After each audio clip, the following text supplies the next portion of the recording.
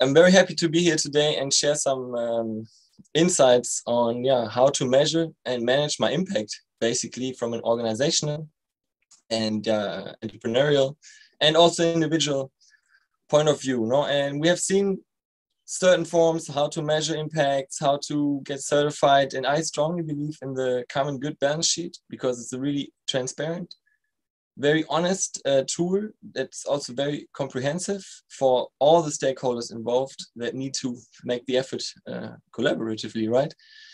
So I've come across this balance sheet a couple of years ago after studying my PhD in economics. I got a bit frustrated with economics, with all the things going on in the world. So I decided to study permaculture and do agriculture.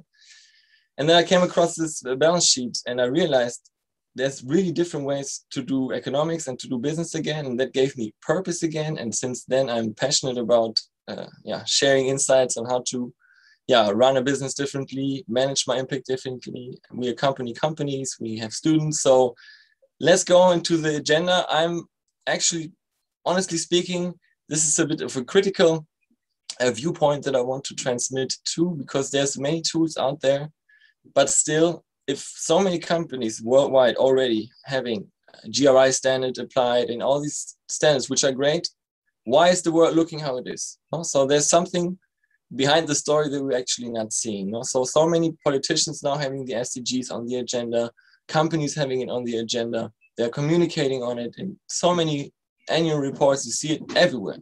But then I'm really asking my question, why is the world still living how we're living, and why is the world looking how we're looking? So what is wrong maybe with the tools we're using, or what extra do we need? What maybe critical point of view we need a bit more to go a bit beyond this and really be able to achieve sustainable development. So for me, well, it's not a real quiz what we start with, it's just a little, you can write in the chat ideas you have, and then we go quickly through the slides. Now I want to show you the risk of greenwashing, and this in combination with the SDGs, because many people communicate how well they're doing while sweeping under the rug many things that they're yet still doing. And this is a big danger, even for the most honest people within the sustainability community and all the green startups. We see certifications. So there's still abuse of the term sustainability, and that's what we have to be really aware of, even more now, since this is becoming a really mega trend. It is already something we all have to worldwide focus on. So we really need to be able to identify areas where we're still not doing the best. So this is what this is a little bit about. And then I would like to show you exactly this balance sheet that I was mentioning earlier, how to how is it made of? What is it made of? So, and how can I use it actually to steer my company or my organization towards achieving the SDGs, or communicate my contribution in an honest way, in a certifiable way, transparent way. I will give you some examples, and some things will come up later again from the quiz. The examples we have, we'll examine at the end again, and maybe this will ring a bell for you, and this is how I want to conclude. So let's start with this little not a quiz, but more or less a little bit interaction. If you want, you can now go into the chat and ask me or tell me what you see here. This is the stock from Volkswagen company. And you see here that in July 2015, the stock market value broke down enormously, and really they haven't recuperated since. They are still struggling in a way. They nearly went bankrupt. They lost billions of euros. So my question is, does anybody know what happened to Volkswagen in that specific year? Maybe just quick in the chat, maybe somebody knows. If not, I can quickly also clarify. Let me see if somebody has an idea. In any case, let me clear up. Maybe this picture might ring a bell. So we had this big scandal of Volkswagen manipulating the data for the emission values of the diesels. And this led to lots of suits also in the United States. And this really, really damaged the reputation of Volkswagen. The whole brand before was seen as one of the most greenest automotive companies, like a role model when it comes to CSR reporting. And then this. And this really damaged the company's image. No? So then you write from there on, can they still be, from a customer point of view, be credible? And this is what they're really fighting on. And now you see they're really trying to fight this image reputation damage also by saying by 2050, we want to be net zero. We're fully in line with the Green Deal. The whole car fleet should become electric. Now from this image damage, now they get the turnover and they see, okay, if we're not honest, if we're not fully sustainable or really being doing the effort in the right direction, we get sanctions. And this is something new. These kind of things are more and more apparent. The markets are more critical, especially financial markets. Even the SDGs are even more important on the financial sector. You see that there's ESG data now out there, new databases on how to really govern economic and social and environmental performance. So this topic is becoming more and more apparent also in the whole industry of finance and big corporations. No? So let's see the next example. Let's see if anybody recognizes this share and knows what happens there. Please, any guesses in the chat are completely fine. No prejudice is taken. So you see here the stock of Bayer. And in 2016, first it went up. This is where some news came up, and then the stock markets first celebrated. It was a merger, or well, a buy-up. And then you see the value drops rapidly down. So my question, maybe anybody knows, but also for time's sake, I will speeden this up a little bit. So what happened here? Bayer bought Monsanto. Yeah, and those of you that know Monsanto, I don't know how you think about it, but I'm coming from a sustainable agriculture community. And of course, for us, Monsanto is one of the biggest problems. Now, what we see here is the product Roundup, the use of glyphosate. And if you know that this glyphosate is supposed to be repressing herbs, killing basically herbs. And the problem when you see, look at the picture, it says even on the product itself, it says kills. So there's lots of scandals around this product. There were lots of lawsuits in the United States. And this is why then the stock broke down. And this is when we see, when we're not really aware of the conscious of the newer generations, of what are the markets now looking at. And you see here what happens when these big companies now merge and are posing also a risk to sustainable development. And consumers also will sanction. And here you see that even financial market sanctions. So this is, I wanted to just raise this up again because later on we'll examine those two companies again, because we're talking about SDGs, the common good balance sheet, and how can we communicate and measure my impact transparently and honestly. No? So this is more or less the starting point. We still have the mission clear in mind. Those are the goals we want to achieve. And as I mentioned earlier, it's on many agendas. It's even on many projects. You can communicate, and many people have also critical mindset on the SDGs because of this greenwashing problematic, because you could just do business as usual, see where do I fit in these SDGs and report on that and pat my back. I'm not saying that people are doing that, but actually people are doing it.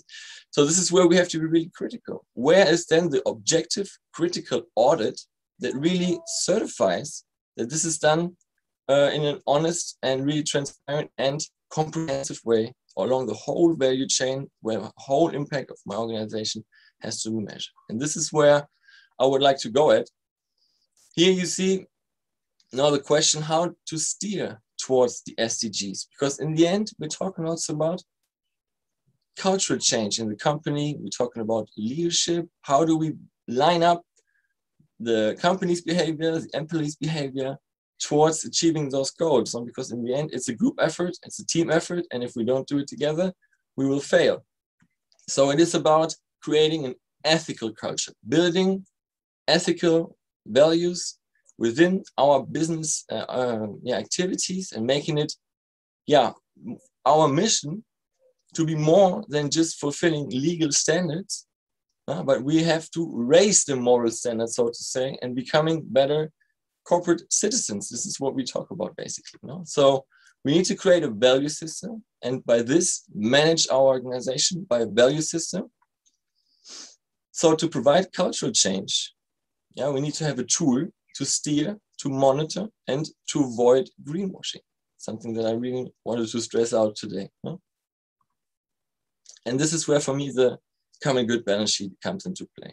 For me, this is a great tool. It's also fulfilling with the EU guidelines of non-financial reporting standards. So this is fully usable for certification, and also from that perspective, complying with the standards. And so it can be completely set in line with the ISO 26, although that's not certifiable, the GRIs that we just mentioned. So I always say, according to the public that you want to communicate to, no, you use either or tools. No? The GRI are great because they're comprehensive, worldwide recognized. The common good balance sheet, for me, makes it quite visible what I'm doing. Not only good from a certification point of view, but also from a management point of view, from a point of view of having a tool at hand to implement cultural changes. Even for my staff, I use it in lots of in-company trainings to train staff so that we all have a common language, so that even my staff understands how to steer towards SDGs, towards the common good of the economy. So this is a great tool from many, many perspectives. So what does this tool actually is made up of? No? So here we see, on the one hand, we see the stakeholders. No? We always talk about how important it is to have a stakeholder approach, stakeholder management, instead of the shareholder value, no? Of increasing the money of the shareholders. In sustainability, we want to increase the well-being of our stakeholders, people that we are affecting, no? That are in touch with us. So here we see first, and this is probably one of the most important shareholders we will have, and when we have lots of impact, no? We see the suppliers. Then we also look at the owner structure, because it does make a difference whether my company maybe is employee-owned, family business, or multinational corporation that is just owned by hedge funds, for example. No? Then we see, obviously, one of the most important stakeholders too, our employees, no? My staff, our co-workers. We see the customers and other companies. We don't call them competitors, because in the end, what are we competing for? Okay, market share, but now we have to also collaborate towards the SDGs. No? Otherwise, we will still see the same picture we're seeing right now. No? So for us, it's also important to change our language. So we call them other companies instead of calling them competitors. No? Changing this war language to a more collaborative language can also make a difference. So then everybody and all companies are part of an ecosystem. So one of our stakeholders is the whole community we're embedded in. How are we affecting the well-being of our close community, local community, regional community, and so on? So this is what is basically captured here. And then this stakeholder group are observed through the lens, basically, you know, if you want to say so, through different values. I mentioned earlier, establishing a value system to drive cultural change. So here, this is a certain set of values now that is made up for this matrix. It has evolved through the last years. We had 5 first, now it's 4. Those are also values that can be found quite wide consensus on. No? Human dignity. Who wouldn't agree on dignant working conditions for everybody, right? So this is a quite value that be finding quite consensus everywhere globally. So here we look at the human dignity, solidarity, environmental sustainability, and transparency and co-determination. And again, just with one view, I see that sustainability is much more than circular economy, than just sustainability, no? Ecological sustainability, because if it was just ecological sustainability, it would be just this column here, this one pillar. But then we see transparency matters, co-determination matters, no? Empowering people, deciding together maybe with my local community, what am I able to do and what not. For example, is it possible to build a hotel in a nature reserve? Or is that decided by politicians and by the company? Or is the community able to say, we want this or not? And if yes, can we please have a stake in this? No? So this makes a big difference. So sustainability can be and must be tackled from many angles. And this is why I like this balance sheet so much, because first it gives me a quite handy way to look at a really complex world, because this is complex. Managing a company is complex, managing the supply chain is complex, financial systems are complex. staff is complex. So all of this matters when we want to achieve SDGs and want to achieve sustainability. So with this balance sheet, I can actually manage it quite handily. Behind that, you would have a manual, which is also free accessible. It's a common Creative Commons license, so everybody has free access to this tool. This is also for me a great plus. You don't have to spend thousands and thousands of dollars to just get the knowledge and then be certified and then have a higher cost to implement it. At least you could start it on your own, and you can of course get guidance on it. No? So we will ask certain questions to ourselves that then lead us to also measuring certain things, to create indicators and so on. So this is what all is behind these different parts. No? I see there's something in the chat. Let me check really quickly. Okay.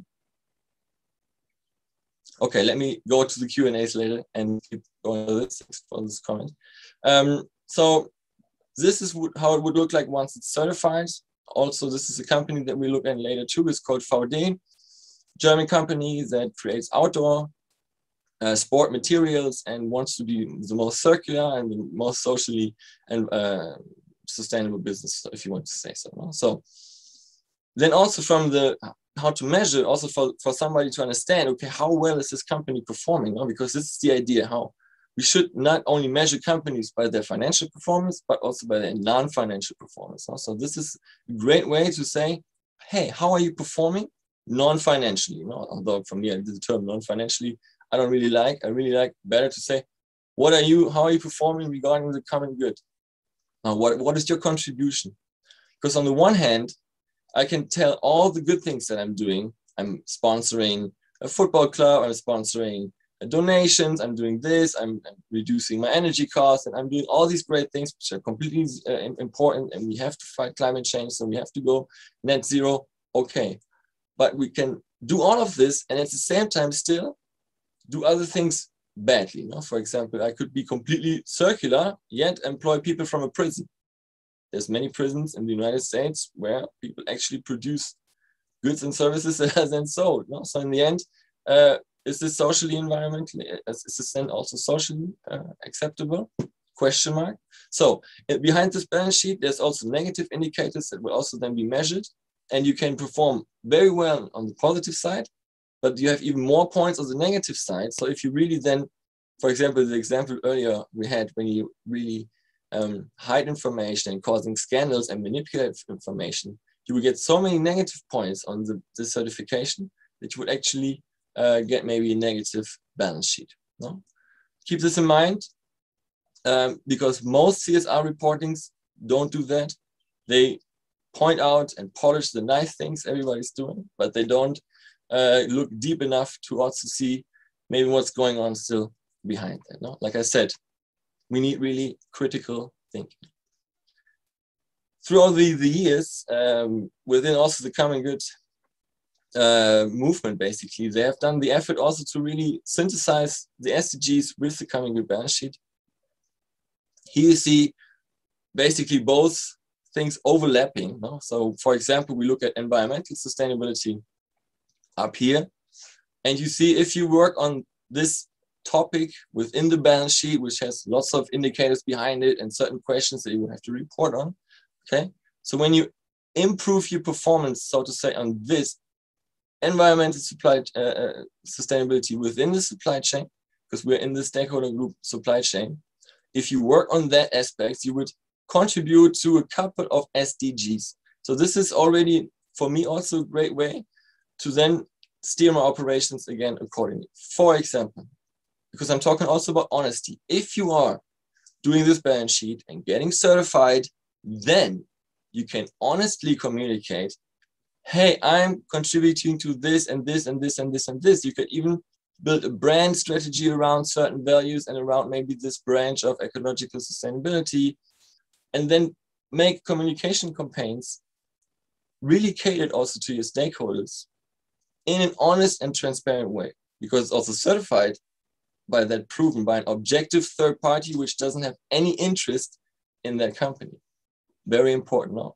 Independent third party audits. So this is why this tool is great, because on the one hand, it's comprehensive, it's audited, it's easy access, free, plus you can really manage it also in a great way, use it visually. So for me, this is really great to have in mind when we want to steer our organizations to the SDGs and to the common good economy, basically.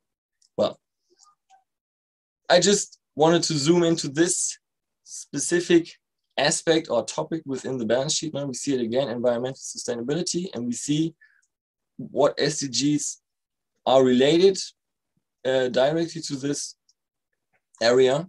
So if you then would go into the manual and wanted to work on this aspect a bit deeper, from the balance sheet point of view, you would first ask yourself the question, what do we know about the impacts in our supply chain, especially for the largest suppliers or those products and services that are associated with high environmental risks? So even if you were just running a coffee shop, you buy your coffee in bulk, let's say amounts, you have already quite some supply chain behind you, which has high risk. If you don't buy the coffee organically and from a fair trade corporation, you know most likely that maybe they even use glyphosate, maybe they even exploit their employees, etc., etc. They damage the environment and so on. So you would say, well, this is my product, I'm in this sector, so this is a high risk, and so on. Then you would have to provide data and so on. From an auditing, when you then want to be audited, you would have to find evidences, of course, according to what you write then. So you can't just write and don't prove. So you always have to prove everything that you would state. And then also the next step would be, what is your participation within the supply chain? For example, how are you ensuring that your suppliers in turn are not exploiting their suppliers again? So like a double responsibility, if you want to say so. So it really goes deep into the question of what are you responsible for. No? So then we have certain indicators that we can work on. For example, the share of products and services purchased that are ecologically superior alternatives, or the share of products that have a disproportionate high environmental impact. So you would measure all kinds of things within your supply chain to really get a picture of how well you are performing, in fact, within this field. No? And like I said, you're not just telling me the good side of the story. The balance sheet requires you to report on negative aspects. Ideally, you have zero. No, you have nothing is going on here. You don't have anything, no points. That's the ideal, to get no negative points, of course, within the balance sheet. But here, for example, we see the picture of agriculture, something that I'm really passionate about. No? Here we see monoculture, we have soil degradation, most likely use of glyphosate and all kinds of pesticide, maybe even GMO seeds. We mentioned earlier Monsanto. I have a really strong problem with the GMO because it destroys biodiversity. We even see negative impacts on bees, etc. Then we have the lobbying against the use of endemic species, etc. So if we are not aware of what I'm using in my supply chain, we are really supporting this kind of activity. And although I'm greatly reporting all the things I'm doing on the SDGs, I still can do all of the other things if it's not really certified and not measured correctly. Okay, so we also have other aspects within this balance sheet. One, for example, is the abuse of market power, which also wouldn't be reflected necessarily if you just write a nice CSR report.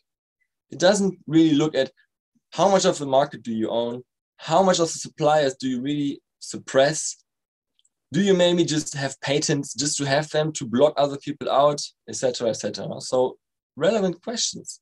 How is my behavior on the market on the negative side? And if I don't look really there, it's just as if I'm just telling you a beautiful picture and I sweep everything else under the rug.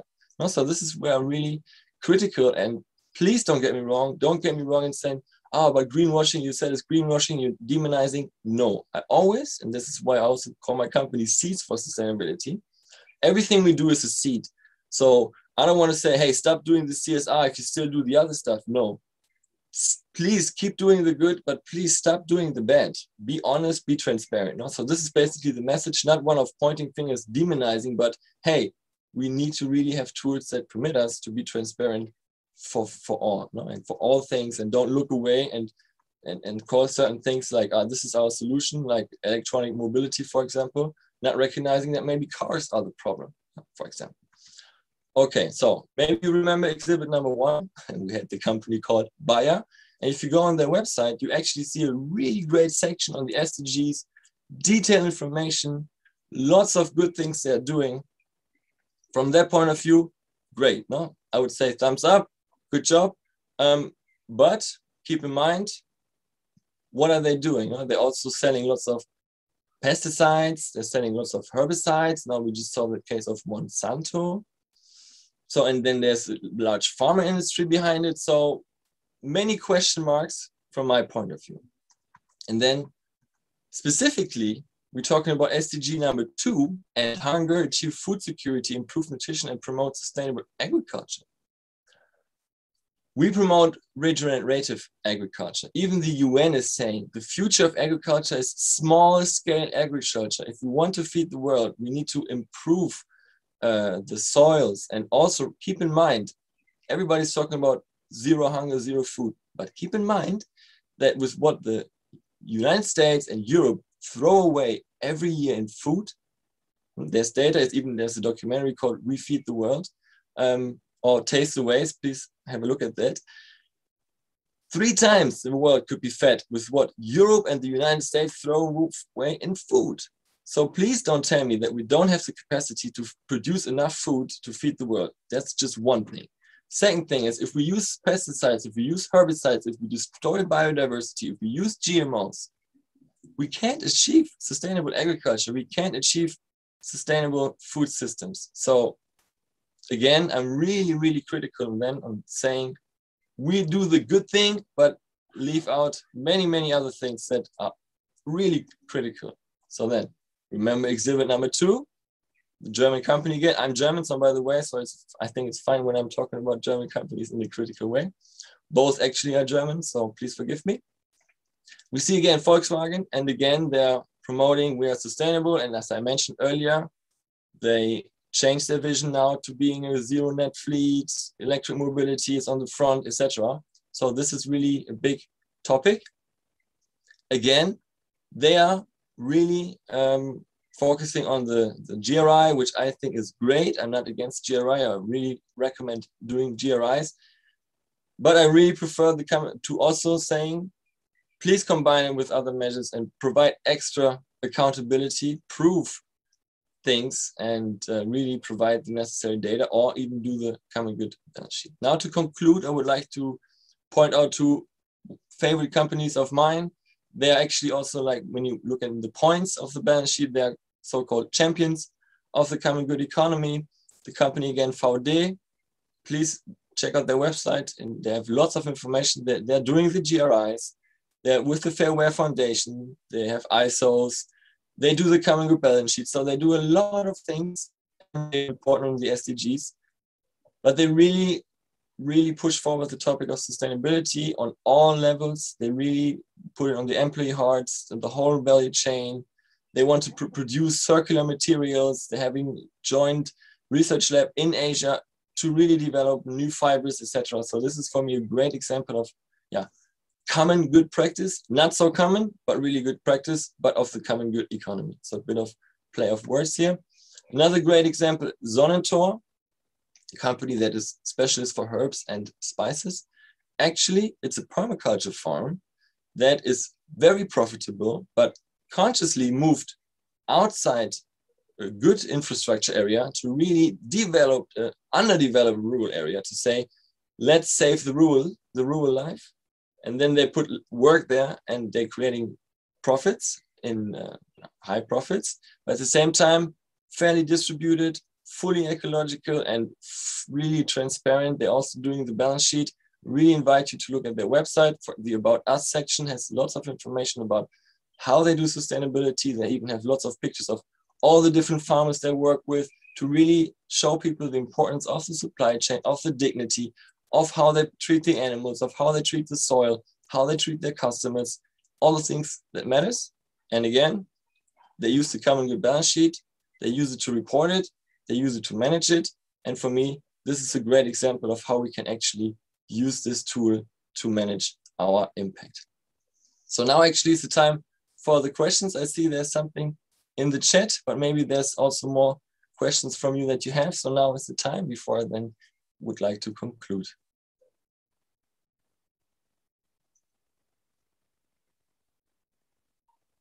Okay, so the first question goes in, should we make it mandatory actually to achieve the SDGs, or if you want to say so, you maybe use to come in your balance sheet and report on your impact? I would say most definitely, and you see it's already coming in Europe, although it's only for the big companies, but now the CSR, the non-financial reporting guidelines, so all the bigger companies above 500 employees and a certain million amount of revenue have to report their non-financial impact. Mostly all stock companies anyways, but also other big companies. So this already has some great impact, because imagine Volkswagen now has to report their carbon footprint, and they're working with all kinds of SME suppliers that never measured their carbon footprint before. But now Volkswagen tells them, hey, in order to be staying my supplier, I would like you to measure your footprint. Otherwise, I don't want you as my supplier anymore. And we have this spillover effect. No? So this is partially already happening. So we already have this economic necessity and legal necessity. Another anecdote, I have clients that work in the investment sector. Although it's not 100% necessary and obligated to train your staff on sustainability and these kind of related topics, when they had their text audit, they were already asked, hey, by the way, I know it's yet not obligatory, but what are you doing on sustainability? And if you didn't take course with us, for instance, they would have taken a note like, let's see what they do next year, although it wasn't mandatory yet, but it's going to come in many sectors. No? Also, when you think of public tenders, they're also becoming more and more sustainable, because they're putting in so-called social clausulas. And again, here in Europe, we have the Green Deal. This will shape the whole continent. So then public procurement, for example, will have to look at other variables than cost and benefits, but also will have to look at your economic, social, and environmental performance. So it is partly already mandatory, but not enough. And I hope this answers the question.